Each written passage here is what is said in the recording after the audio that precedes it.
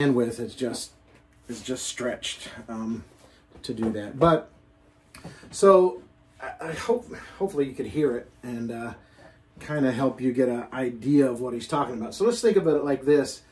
Socrates and those, Plato, they created, what's interesting, I'm looking at my laptop. Normally when you advance a slide, all right, here we go, that the philosophers like Socrates and Plato, they had these word games that they would play. And so what is justice? And so they were like a fly that flew, and this is how Wittgenstein actually illustrates it, like a fly that flies into a jar and then can't get out.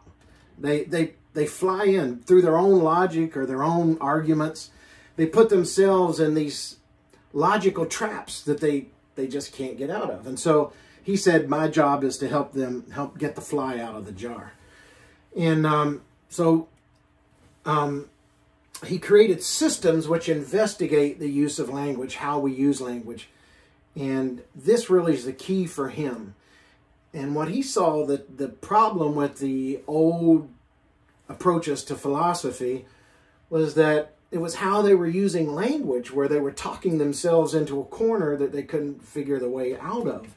And so he's going to propose a way to understand the world through the proper use of language in such a way that we don't find ourselves in these snares and these logical traps that we build for ourselves.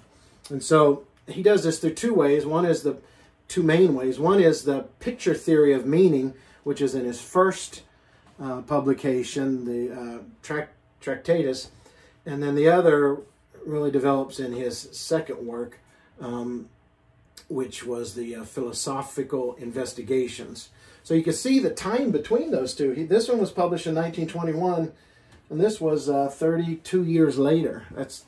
And the thing was, this first one really caught fire. It really, after it got out there, it was really influencing people, and people were buying into it. And they were like, you know, there was like a sense of a paradigm shift for a lot of philosophers who felt like, you know, Ludwig had really helped them get out of the jar. And but then he turned around with his later work and he refutes some of his own work. Now think about that. If you write something in your 20s and then 30 years later, you've lived a lot of life. You've read books, you've experienced things. And so your writing is going to be different. And you may reflect upon your own earlier concepts and even say, you know what, I was wrong about that. And that's kind of what he did. The problem with that was the people who loved the first work kind of got irritated with him for changing his mind. So they were opposing the author of the work that they liked. Well, the Tractatus Logica Philosophicus is structurally is laid out pretty simple. And he enumerates these points, these propositions. And so the first one is the world is everything that is the case. And he writes in German, so depending on, there are two main translations of his writings. And so they're stated just a little bit different from one to the other. The world is facts, I think is the way our book said that. The world is facts. And what are facts? What is the case? The fact is the existence of atomic facts. The logical picture of facts is the thought. The thought is the significant proposition. Propositions are truth functions of elementary propositions. Point 6, very few people even tried to explain it. So he really tries to break it down and provide this equation whereby you can plug in any of the variables as you're dealing with a topic or a subject to kind of determine what form of truth, if it's a truth function, if it's a logical truth or a factual truth. And I'm not even going to try to break that down. And then finally, he gets to the end, and this is kind of a famous phrase. If you study him, you're going to see this often. whereof one cannot speak, thereof one must be silent. And some people think that applies to everything he had just written. So after reading his whole work, 70 pages of it, and sludging through it, you get to the end of it and he says, whereof one cannot speak, one must be silent. So in fact, the book talks about some of his arguments become what you call self-defeating. When you can't understand metaphysical, there's no such thing as a metaphysical reality. You can't understand it. You can't logically. It's nonsensical. And yet some of what he writes seems to fall into that area. And so he is undermining his own argument in a way. And a lot of people think he did that on purpose. So it's kind of odd. Well, let's think about it. The world is comprised of facts. Okay? Not objects, facts. Remember, Socrates said, if you can list every object in the universe, then that's the world. And Wittgenstein says, the objects in and of themselves don't tell you anything. It's how they relate to one another. And so a fact is a state of affairs. That's what he calls a state of affairs. A state of affairs is how objects relate to one another in the world. And so that can change, right? So an apple can be on a desk, or an apple can be in the refrigerator. So you have the objects, but the world is not the object. The world is how these objects relate to one another, and that's where language comes in. And he says that was the trap of Socrates when he talks about justice. Everybody's trying to give a definition of justice, and Socrates says, yeah, but is that all that justice is? And, you know, he goes on. And so Wittgenstein says, essentially, if I was talking to Socrates, and Socrates asked me what justice is, I would say, a man who's been found innocent of a crime that he did not commit, and all such like things, and everything like that. So he thinks that would be the answer for Socrates. The totality of the world is irreducible to objects alone. So you cannot reduce the world only to the objects, to the apple. It's the apple is on the desk. The apple, an apple a day keeps the doctor away. You know, so these objects have meaning within a structure, within the fact, which a fact is a state of affairs. So within a state of affairs, you have meaning. And that's really what he's saying, is that objects alone really don't provide meaning or reality. It's how objects relate to one another, how we understand what he calls states of affairs.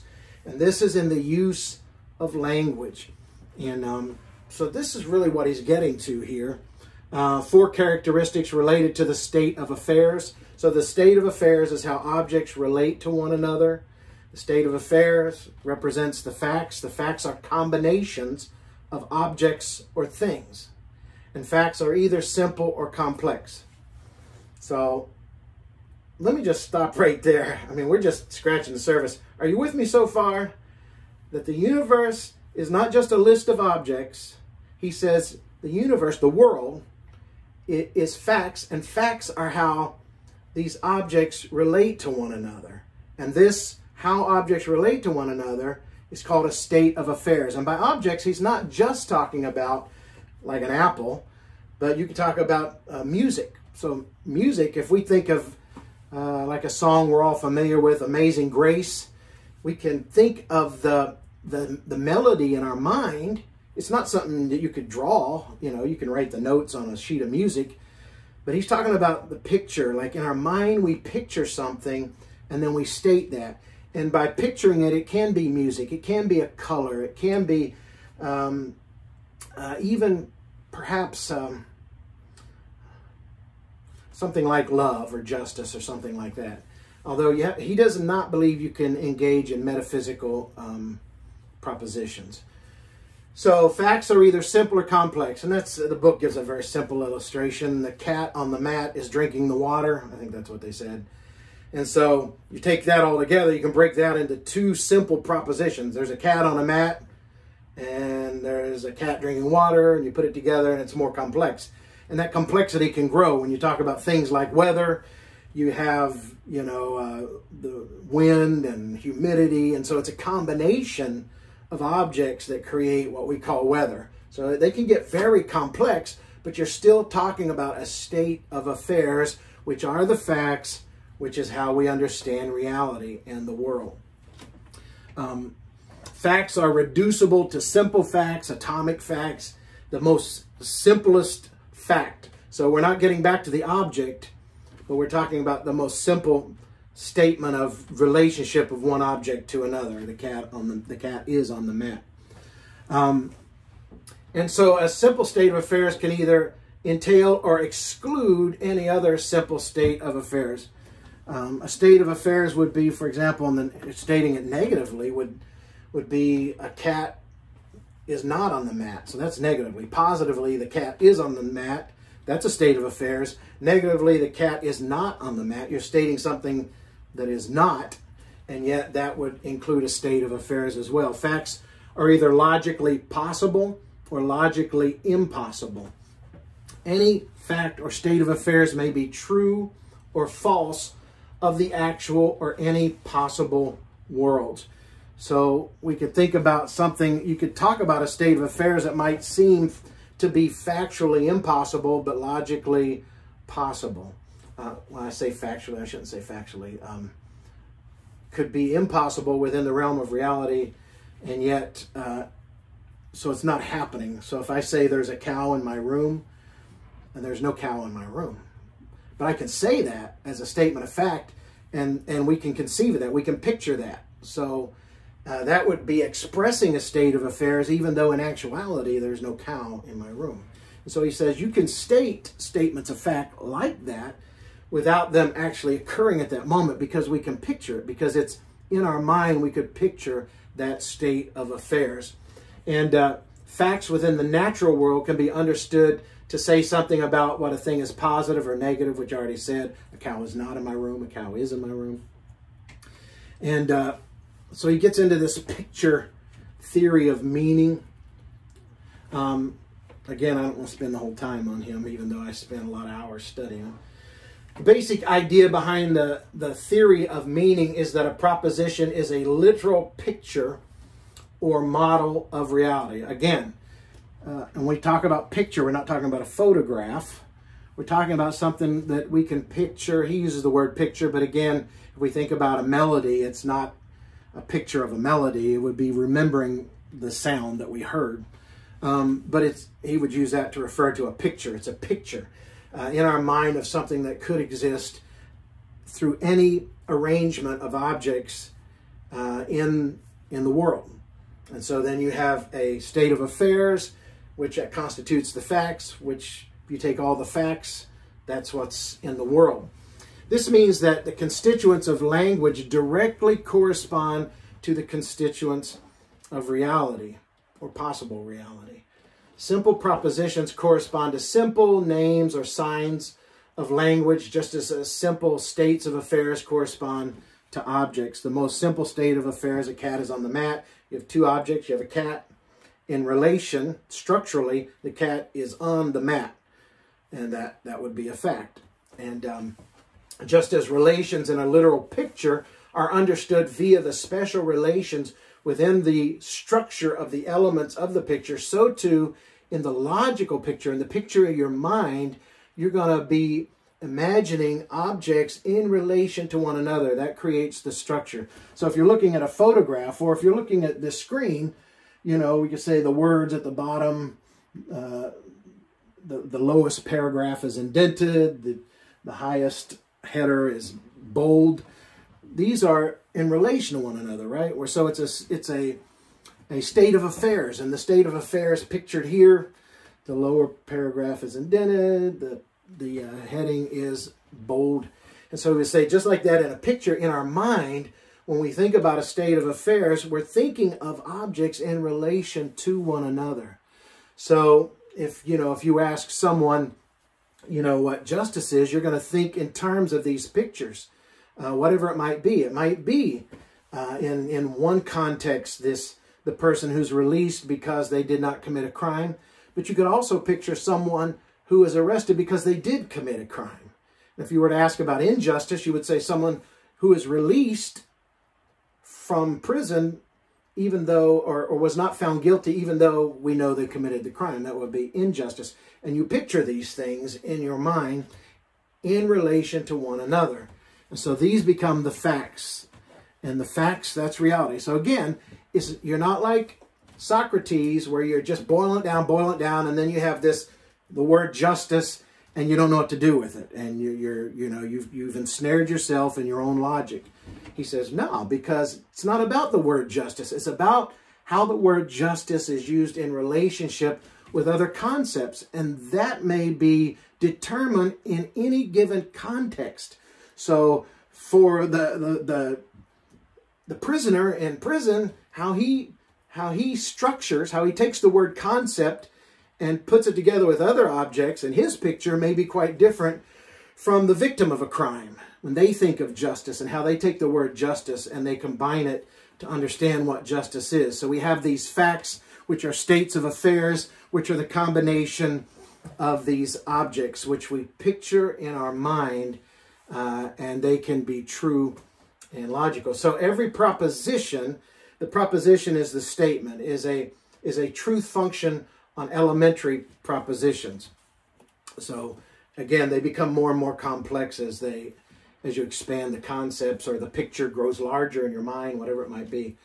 Complex propositions are analyzable by way of being broken down into simple propositions for which the truth function within the more complex proposition can then be seen to relate.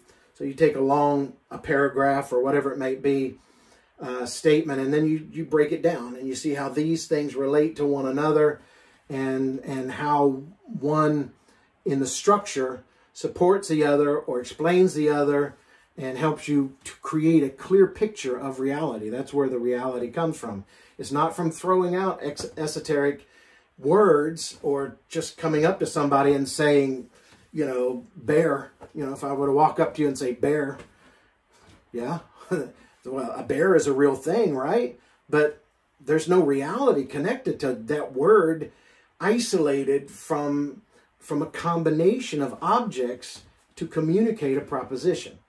So this is what he was saying. He was saying all these other philosophers, they kept breaking it down to the most basic facts to the point that they became incomprehensible and illogical. When we talk about logic, logic is the proper use, the combination of propositions or the combination of objects in a state of affairs which become the facts. And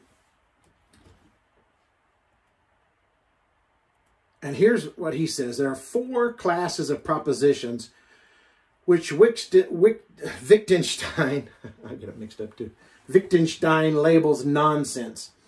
He says propositions of metaphysics. So if we're talking about all that is in the world, right, our facts, we get outside of the world, we're in the metaphysical realm. It's outside of the world, where that's beyond reality. We can't, to talk about God would be nonsense because God is, by definition, outside of the world. Now, we might think of him as being immanent, as being a part of it as well. But God stood outside of the world before it was created, and he said, you can't even talk about God. It's beyond. You can't put it in a proposition. He's outside of it. Propositions of ethics, because ethics talk about what ought to be. And he says states of affairs are not about what ought to be, but what are or are not. There's a story of him. Some people believe actually that he might have been bipolar. They didn't have that language back then. But he never married. Some people feel like that he was probably homosexual, but that he never, there's no record that he ever engaged in homosexuality, but that he was not attracted to women. He was, from some of his letters, it suggests he was attracted to men. But he struggled with that. He never, he never practiced homosexuality as far as we know of. But that he was bipolar. And like Bertrand Russell said at Cambridge, Ludwig would show up at 2 in the morning and just start going on and talking. If you think about it, if you know anybody that's bipolar, when they're in that kind of that manic time or that manic phase, they talk a lot, and said he was animated and he would just carry on. And Bertrand Russell would say, Are you talking about your soul, or are you talking about philosophy? And Ludwig would say, both. There's one story in terms of ought. There's a philosopher of science. He's passed away probably in the 80s. His name was Karl Popper. And Karl Popper had met Wittgenstein. And so Wittgenstein got very animated because Karl Popper believed in ethical statements of you ought to do this, you ought not to do that, you should do this. And those are kind of ethical statements and what you should and should not do. And supposedly, wherever they were, there was a fireplace there, and Wittgenstein had a poker, like you use in the fireplace. And he had it in his hand, and he was so animated, and he's waving it around. And he says to Karl Popper, he says, tell me one thing that you ought not to do. And he said, Karl Popper said, you ought not be waving that poker around in front of my face.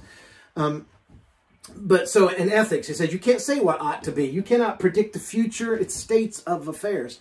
He didn't think you could get into propositions of religion and theology at all. Those don't really represent states of affairs. In his opinion, that would represent more of your own feelings or your metaphysical conception of things that you cannot empirically prove, although he was not necessarily an empiricist. Propositions even of philosophy, which again brings you back to this idea that he has his own self-defeating argument, because he presumes to write something that's going to end all arguments and all discussion on philosophy. Wittgenstein therefore concedes that his work should be recognized to some extent as senseless. So you read through all this, and he says, yeah, even this. It's interesting because some people believed he was an empiricist the way he writes. There was a group I don't know if it was at Cambridge or where it was, but they were called the Vienna Circle. They loved his Tractatus because they felt like it supported what they were saying. They were empiricists. You can't prove anything that cannot be empirically proven. You can't empirically prove God, so there's no God. You can't empirically prove love. I don't know if they might even argue there's no love. So they asked him to come and speak to them. They loved his work, and they want him to come and speak. They believed that they were, that they had common ideas of reality.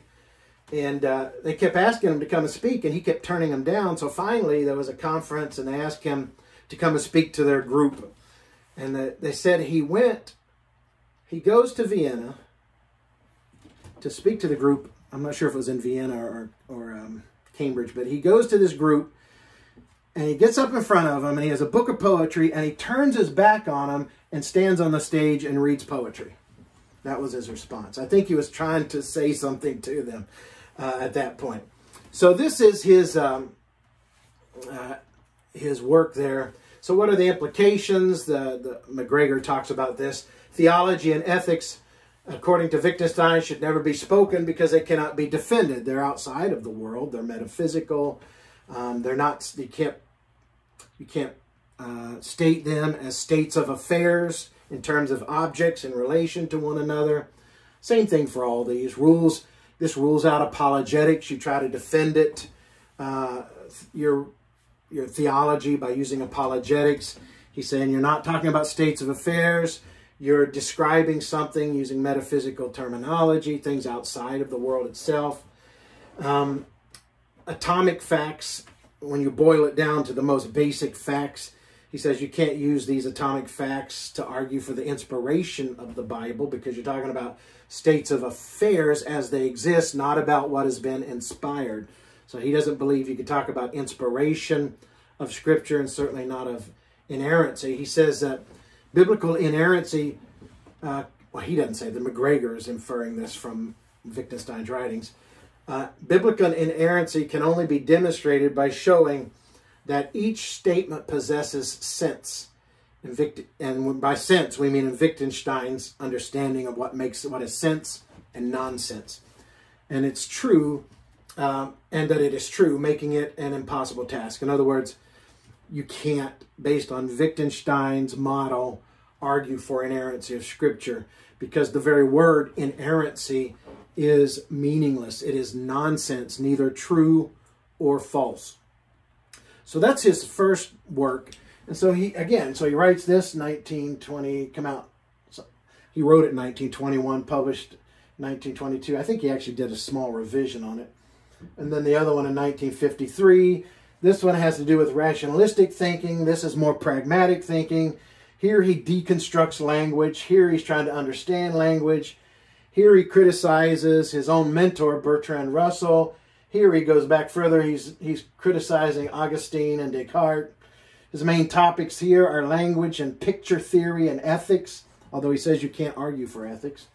And then here you have the language game, private languages, family resemblance, and rules. This is where I think it gets more interesting. The Tractatus, you can get really bogged down into it. But this one really, I think, helps us understand some things. But we have to be careful about applying it because it can be used to undermine the idea of the inerrancy of Scripture or the need for the inerrancy of Scripture. So let me try to break this down. Wittgenstein began working on the theory of language games, which was published after his death. I think he knew, in a way, what the reaction of people would be to it, because he knew he was refuting some of his earlier positions in the first one, because he said you can't talk about that which is metaphysical and all of this. He changes here on that. He says, you know, I think I was wrong. Maybe he's become more reflective. He died fairly young. He died of prostate cancer. So it's a response to criticism regarding the picture theory of meaning as self-refuting, which I already mentioned. Many people believed his picture theory itself became self-refuting because in reading his own, the Tractatus, you're going to be engaging in essentially, you're not engaging objects in relation to one another as much as you're dealing with ideas, some of which could be classified as metaphysical or ethical in nature. And so he's trying to respond to that as well. How does one empirically verify the proposition a statement is meaningful if and only if it is empirically verifiable? A statement is meaningful. And this is where he's coming down. He, as he's gotten a little older, realizes meaning for a person's life, meaning, the word meaning can mean two different things, right? Meaning as a definition, right? What's the meaning of that word? Meaning as in, it's significant to me. It means something to me. And so I think he begins to shift as he realizes propositions that didn't fit under his early definitions can be meaningful in a specific context, what he calls game. And we'll talk about that in a moment. He defined language, a language game, as a complete way of doing some activity, including verbal and nonverbal behavior. Importantly, every language game is independent of other language games. So here, an example that I heard from one of the videos is if I were to say, you cannot carry the ball in your hands. I mean, that almost sounds like a fact, right? A proposition. You cannot carry the ball in your hands. But does that mean anything? You cannot carry the ball in your hands. What are we talking about, right? So you have to understand the game you're playing when you say that. So if we say, well, in football, you cannot carry the ball in your hands. Does that answer it? Well, are we talking about American football, or are we talking about what the rest of the world calls football? What Americans call soccer, right? In soccer, or football, you cannot carry the ball in your hands. In American football, yeah, you always carry the ball in your hand. So what he's saying is how we use words, the meaning is found within the family or within the game that you're playing. So that's where the word finds meaning. So it's not about simple propositions. We could say you cannot carry the ball in football, but it would depend upon what kind of football, what game you're playing. And so he uses this kind of idea when we talk about games being like theology is a game, history is a game, science is a game. So how we use words and the meaning of these words is found in the game that we're playing. All right. And even within Christianity, we could think in terms of, for example, the way Mormons refer to Jesus Christ is quite different from the way Protestants refer to Jesus Christ and who Jesus Christ is ultimately in terms of eternality or something like that. Even the way Mormons might use the word justification becomes quite... So you're using the same words, but guess what? You're playing different games. And sometimes when you're talking with someone from another religion, you think you're talking about the same thing, but you're playing two different games. And so he says in terms of the Bible, it doesn't have to be inerrant as long as you're playing the religious game. And he doesn't mean that in a pejorative term. It's just the way he described it. So when you're playing the religious game and you're studying the Bible, it has meaning. It has meaning for you. And you could think maybe back to some of the other people like even Karl Barth, you know. The Word becomes the Word of God as you read it and as God reveals himself to you.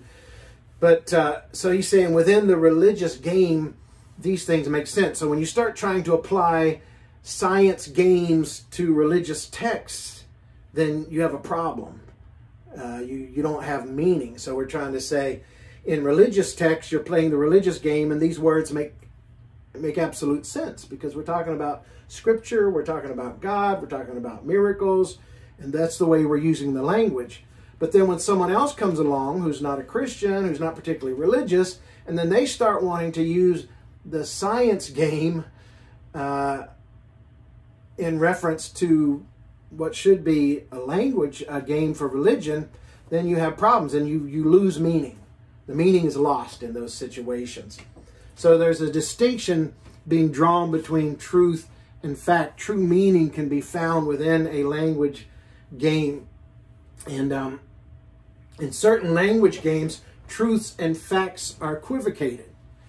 So what he would probably argue, he read, I forget if he read somebody's, when he was in the war, he read somebody's version of the Gospels, and it was a liberal theologian, a liberal German theologian. And so that was really his perspective on all of Scripture, was based upon, and I can't remember if it was, man, the guy's name escapes me, but it was a liberal philosopher, actually, that wrote his version of the Gospel. So he takes the Gospels and he rewrites them in his own philosophical understanding, and that's what Wittgenstein was exposed to. But in certain language games, truth and facts are equivocated. So it doesn't have to be fact to be true. So one definition of truth is that which corresponds to reality. And what Wittgenstein would say is in the religion game, it doesn't have to correspond with reality because we're talking about religion. We're not necessarily talking about empirically provable facts. We're talking about an experience based upon a sacred text. And so you kind of he takes you down the road to where you don't have to argue for infallibility or inerrancy of Scripture at all. In fact, he would probably argue, that it's pointless to even try to talk about the inerrancy of Scripture. Just stick with your game and stay there. So this allows religious propositions to be meaningful, but does not permit that they attest to the truth. So to argue that they're historically true is meaningless because history is a different game. To argue that they're scientifically true is meaningless because that's a different game. We're talking about religion. And religion has to do with ultimate, with truth as it relates to our concept of otherness, of the supreme, of something beyond us that gives our life a sense of spiritual meaning. And he had time to reflect upon that as he was dying. He ended up living in his doctor's home for the last couple of years of his life, his doctor and his wife and the doctor's wife. And she was talking about, her husband told him, we're going to have a guest staying with us for a while, but don't interact with him. And she said she tried to be pleasant to him, and I don't know, she asked him a question and he kind of threw it back at her in this, typical philosophical kind of language, which seems kind of contrary to his claim to be letting the fly out of the jar. And she realized then that she wasn't going to try to have long conversations with this guy. So Wittgenstein's picture theory of language and theory of language games render religious claims highly subjective. So here's where you get into, you've heard of the concept subjective truth, right? That's true for you. In fact, in the office this week with Peter Shirakoff, you know, Peter has a perspective of Christianity that comes out of he's a Messianic Jew. So he's Jewish, but he's a believer. He believes in Jesus Christ. But his concept of Christianity is shaped by that experience, by his understanding of Christ and Scripture. And it's pretty much evangelical, but there are points of divergence. And so I'd explained to him and talked to him about Ludwig's concepts of game theory. And so when Peter was saying something that was kind of different from the way I understood it, I said, well, that's your game. I'm playing a different game. So in your game, that makes sense. In my game, not so much. So of course you can start dividing these games down, can't you? Messianic Christianity, Protestant Christianity, Pentecostal Christianity. In your game, that works. In my game, not so much. So that's the problem with this, is you end up with what's called subjective reality, because we start saying, well, we're just playing different games. And in this game, that makes sense, but in that game, it doesn't. It's okay for you to believe that because that's your game. I don't have to believe that. That's not my game. And so this is really, I think, one of the main impacts of Wittgenstein. You know, I have this old complicated chapter on this, but really it comes down to this as really the main thing that affected theology, this relativistic view of truth and religion, and trying to say that there's no ultimate truth that's true for you, but it's not necessarily true for me because we're playing different games. And so let's take a short break. I know, let your brains decompress for a moment, and we'll get back together in 10 minutes, 10 minutes after 2. Okay, thank you, sir. Yes.